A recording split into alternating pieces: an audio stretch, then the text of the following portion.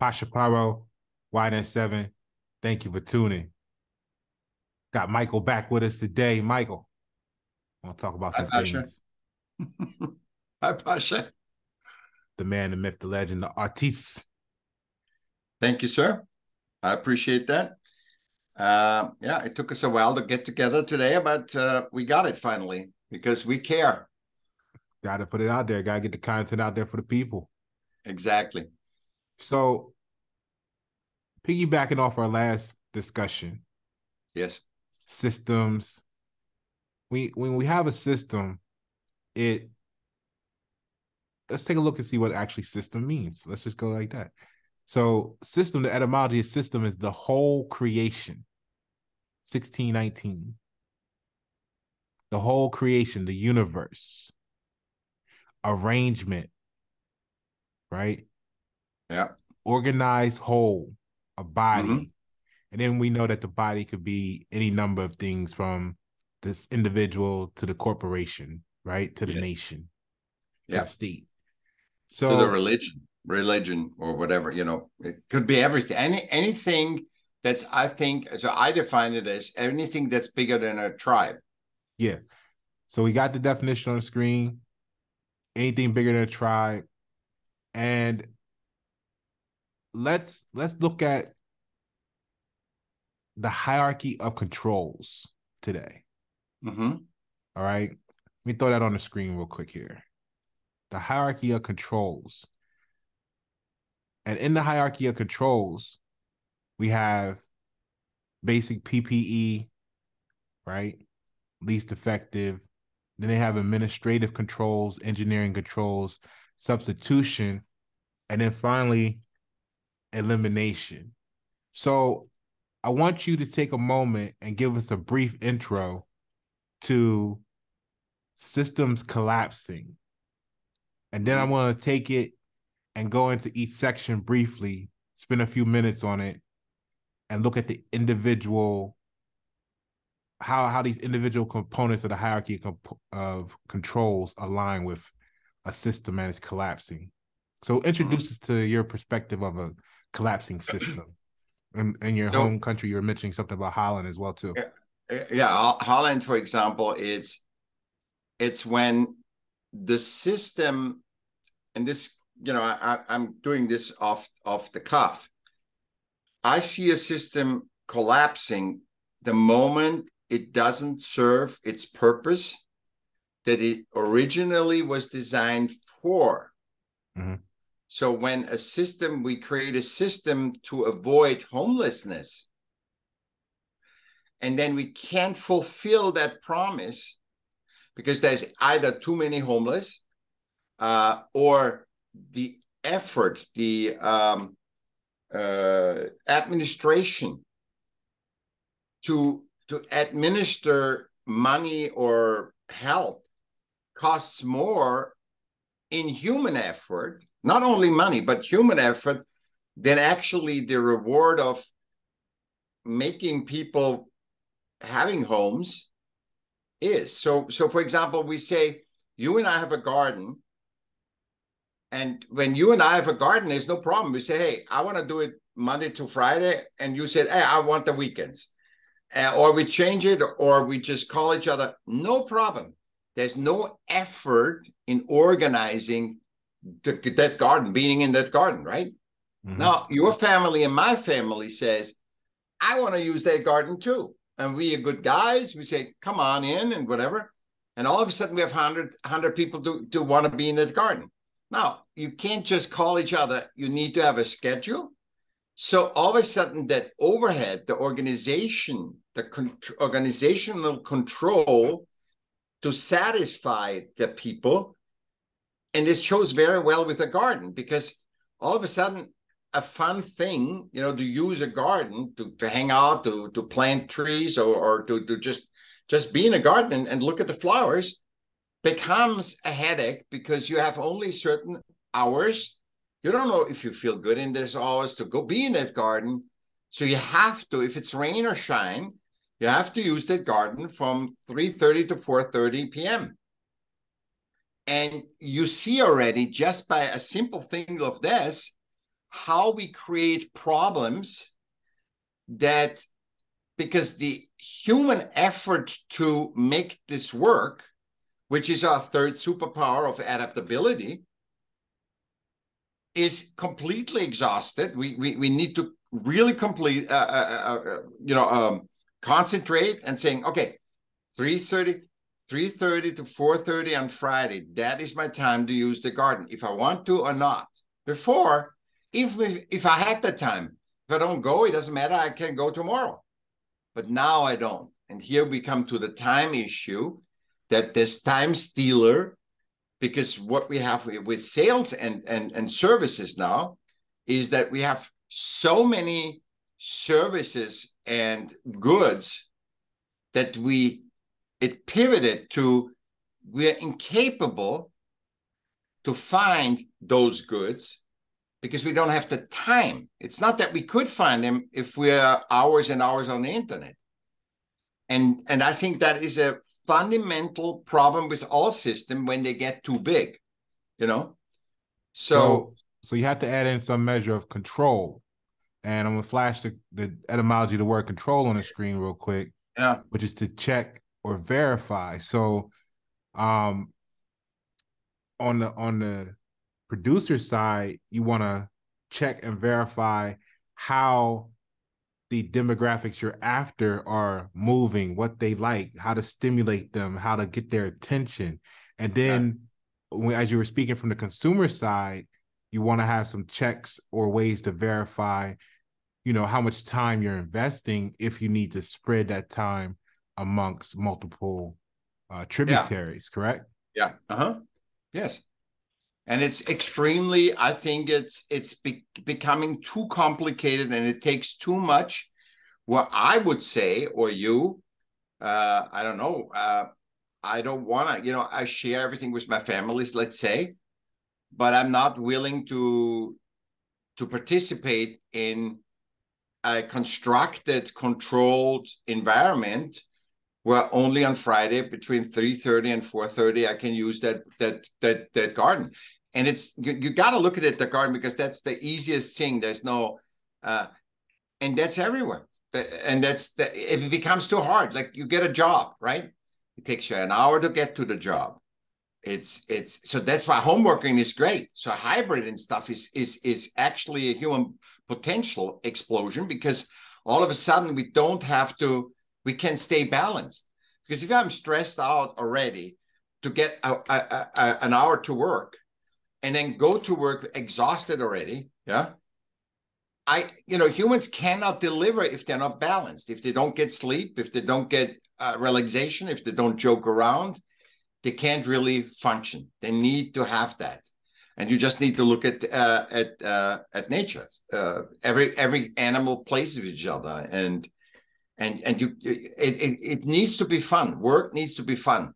And that's why I always tell everybody, if you do a job for money, and sometimes you have to, but if you do a job for money, go in the money business. If I'm gonna be a doctor because I make a lot of money, then it's stupid.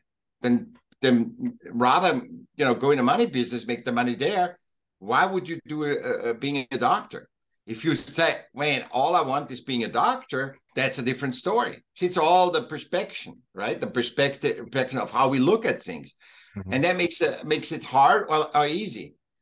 I mean, being alive is hard by definition. It is every living being has challenges. Look at nature. So that's some good points. Everything can be observed in nature. And let's go back to this hierarchy of controls real quick. Yeah. The bottom one, PPE, that's normally like called personal protective equipment, right? So we want to translate that term to protect the actual worker. So in this case, so let's just say we're talking about protecting the human individual, and you're talking about how humans can't give any more to the systems to survive. So how does one protect themselves from giving too much to the system? Awareness. Listen to this podcast, because once you're aware that you're a man, there's no question anymore, then we will act accordingly. Yeah. I mean, obviously men can be different, but it is a man. You're a woman, you act accordingly. You go in the woman's stall, you know. You do certain things that women do, and you do certain things that men do. There is no definition of how to be. It's just an awareness. We are not discussing gravity. Gravity is here. That's a fact. Mm. We don't have to discuss it. It's say, okay, let's see, Pasha, how great it is having no gravity. We don't need to discuss that because we can influence that. We can influence. We can system influence it and make ourselves another sex.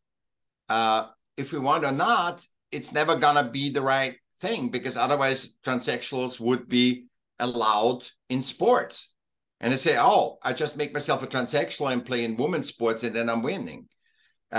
In the system, it doesn't work. Trying to blur them lines now. Yeah. So we want, so what you are. And if you're even a transsexual, you are a transsexual, and that's it. But in systems, man and woman are defined.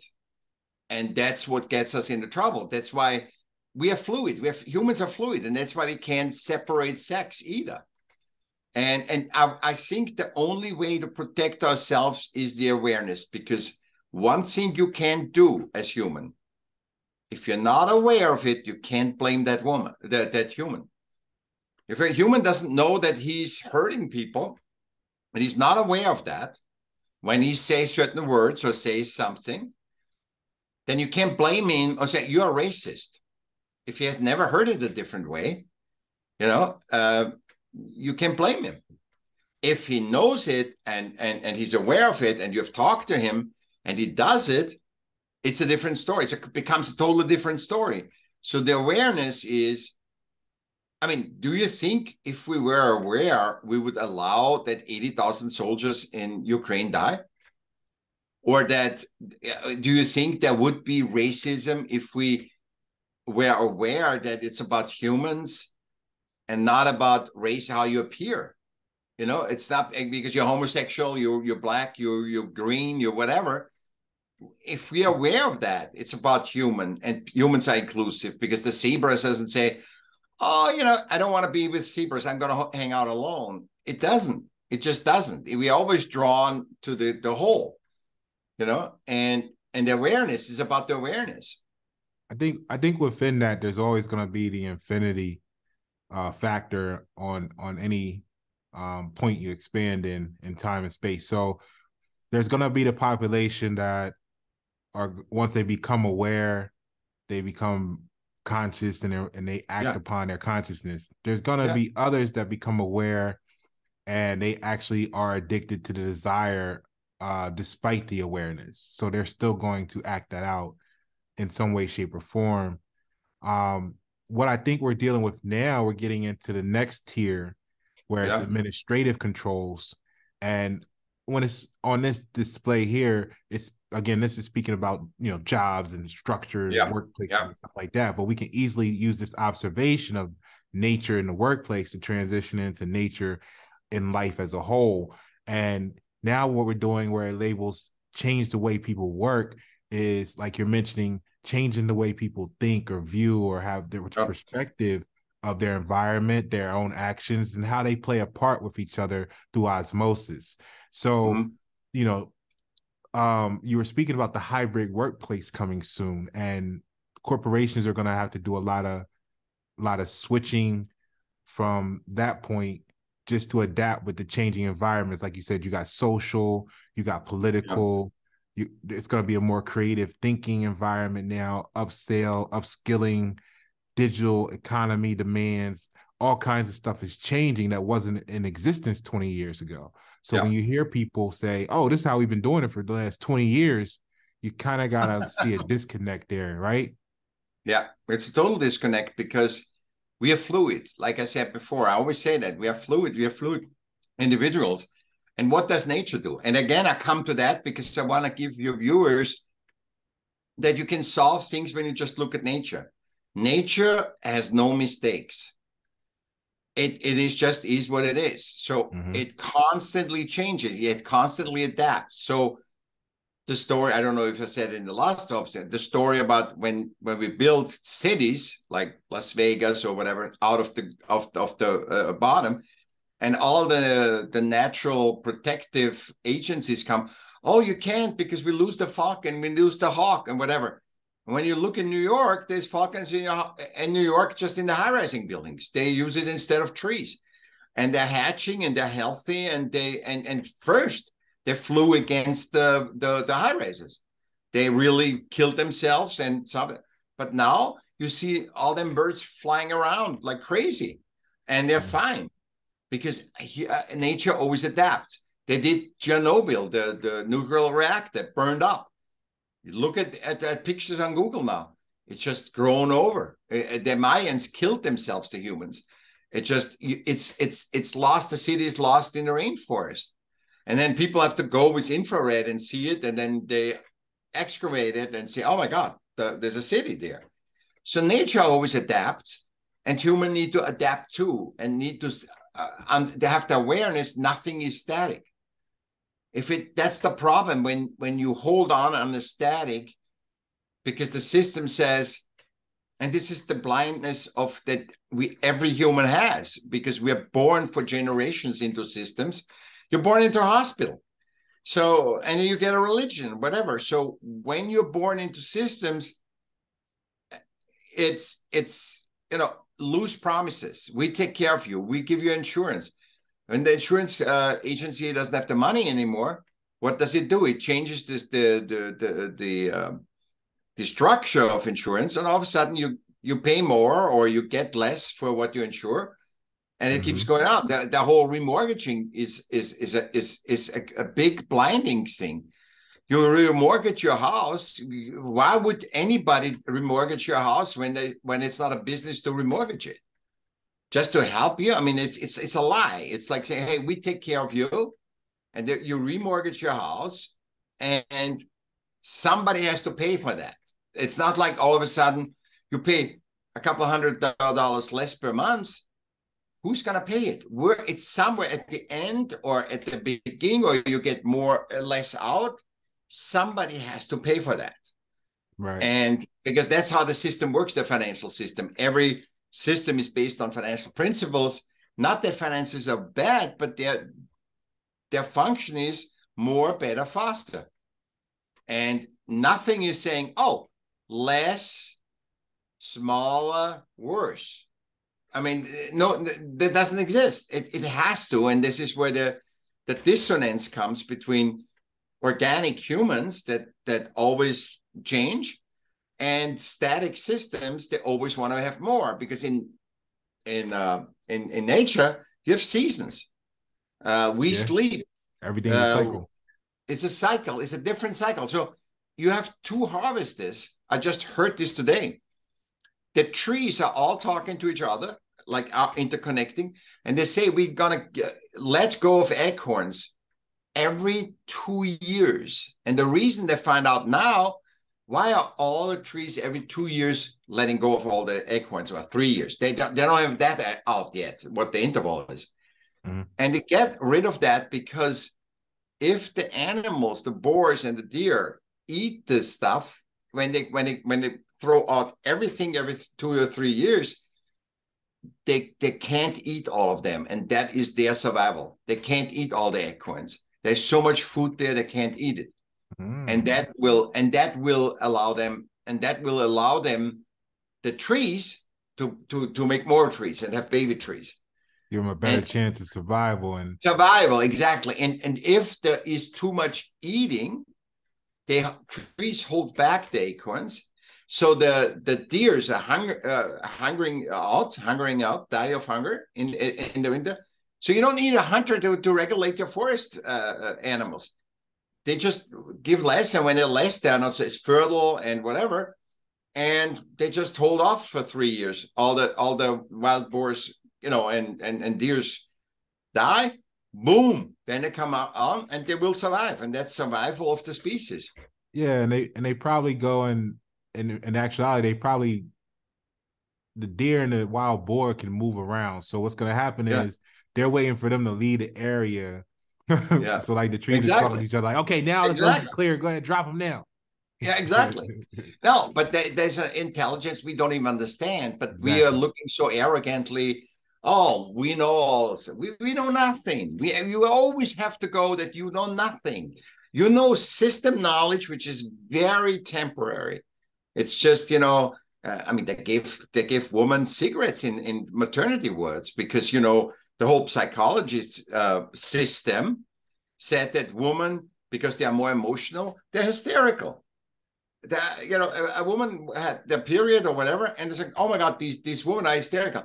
So when they get babies and have pains or whatever, oh, just let him smoke in a maternity ward. So it's crazy. It's just totally crazy. Okay, so we're at the 10-minute mark here. I want to get through this last few here real quick. So Yeah. the engineering controls here Mm-hmm. break it down to isolate people from the hazard. That kind of is like, you know, when you was talking about how when they first put up the skyscrapers, the birds were flying into Yeah. buildings and stuff, Yeah. and then they became adapted to the new environment, but Exactly. that actually still is an imbalance that you're speaking of. So it still had an effect on the local ecosystem by paving all that what would have been lush, livable environment and creating, places they could roost, but not necessarily thrive and survive because they got to go somewhere else to actually live their life, and then they may come back to the skyscraper. It Yeah. almost turned them into humans because now they go out to Exactly. work Yeah. and then they come back home to the Mm-hmm. skyscraper nest, right? Yes. Just because they Yes. were in the human environment, they became less nature and more human, Or they, more they just said, okay, systemized. there's no trees, but I have to survive. I have to procreate. Species has to survive. I mean, they are thinking that. They just say, hey, there's no trees. What the hell do you do? Let Yeah, me see if I can build a nest here on that skyscraper. And yeah, if they say, okay, I fly into the shadow of myself in a glass in a mirrored glass. I need to be aware of that.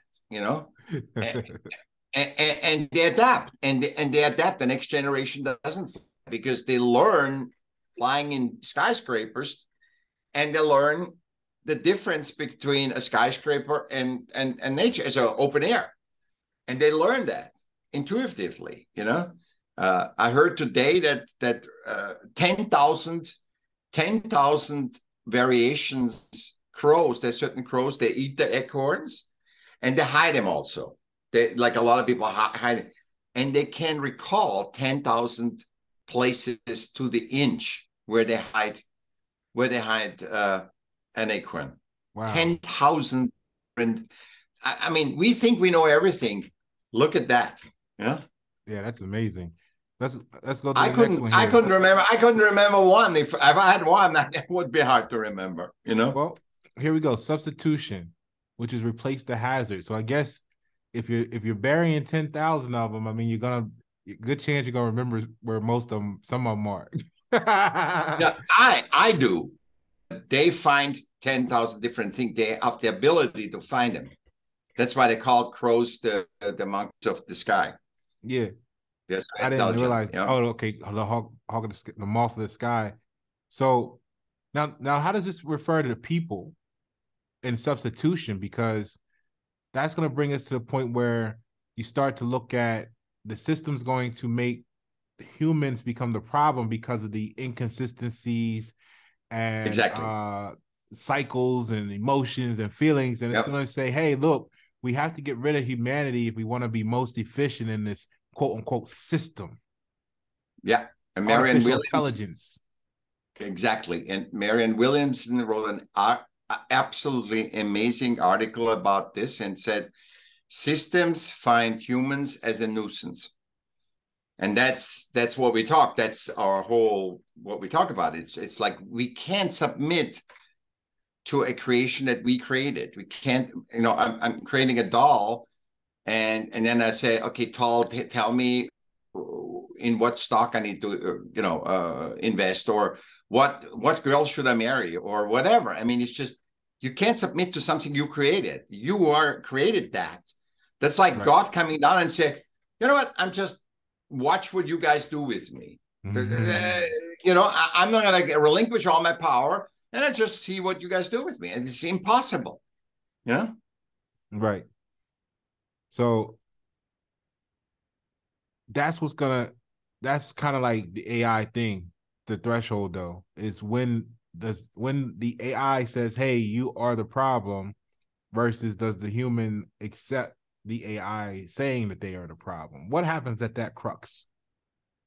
I think we're saying already we are the problem because we have no value for us. We don't think you're worthy. I mean, the fact that you submit to a system that you say, I'm going to die for this and that, you have no value. You created that. You created that state, that military, that whatever, and you say, I'm going to die for it. I mean, dying for a thought. You need to exist to even, it's for a thought. That's a mind construct.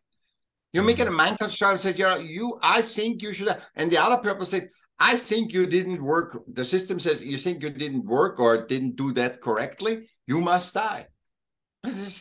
How can we allow something that we created to define our lives of life and death? I'm not saying having influence, we need order and rules and whatever. That's a different story. But how can we make this? It's like, okay, we have a rule in place that when you do this, you're going to get killed. It's just insane. Yeah. And we're not aware, because if we were aware that we honor ourselves, this wouldn't happen, So that brings us to the great point. We're on a collision course with that intersection where the AI says we're the problem. Humans either accept or don't accept from the AI. They may tell themselves at home, like, yeah, it's us, we fucking up. But do you accept the AI saying, because what's going to happen there, ultimately the next step is elimination. Something thereafter must be eliminated by one side or the other. And that's where you get the Terminator movies and the, all that stuff. So the physical removal, the removal of the humanity from the workforce, replaced by robots, right? The removal of everything. How does the system eliminate? Okay, so the system doesn't really eliminate because we created it. Okay. So without humans, the system can't exist. And AI is nothing else but an amplifier for humanness, because humans programmed AI. So it is basically humans on steroids with all our foibles and our talents. So whatever we program and the self-learning and all this stuff is all based on human history, on how humans think. Look, if Martians came down and said, we want to make the perfect human, we're going to give you an AI that is not influenced by you or whatever, but it's getting you on the right path, I would be all for AI. But AI is nothing else but, because we're creating it and we're programming it as an amplification of fallible humans. And you want to have that, the power over us. So it's like a metaverse. We are already in a metaverse, like the systems. And now you want to go into another metaverse? We're completely lost. We are in a metaverse. So below. Yeah, exactly. And so we're so lost as it is. So all that stuff, we know we can eradicate ourselves. We don't have to prove that. We have to just see that through systems, we blind each other that, it's the system is the bad thing. IRS is bad. That company fired me. That's bad. On the other side of systems, I'm humans too. So we're playing a game. We're playing Monopoly, not knowing that we play a Monopoly. And that's the insanity of it. Yeah. Yeah. And it's nobody faulting. It's nobody's bad. It's just we are not aware. No matter what you achieve, there's always going to be, good or bad, there's going to be somebody there waiting to say, that's what you get. Yeah. All right, Mike. We got 20 seconds left. Give him a closing statement here. I think the awareness is the key. I think we produce more things now, and really get that from that episode, that we produce more things, and we don't have the time to find it, to get to know the service, to buy it, even if you had all the money. There's no, That's true. there's like this episode. How many people are seeing that? It doesn't really matter, but how many people are seeing this? And they can't find it. If Yeah, you and I created a better iPhone, if people can't find it and don't have the time to find it or look at it, we're not selling a single phone. that's true, Mike. Hey, it's not about how many see it, it's about who see it. The right people get it. They can do the right things with it. Pasha Paroh, White at 7. Thank you for tuning. Mike, description.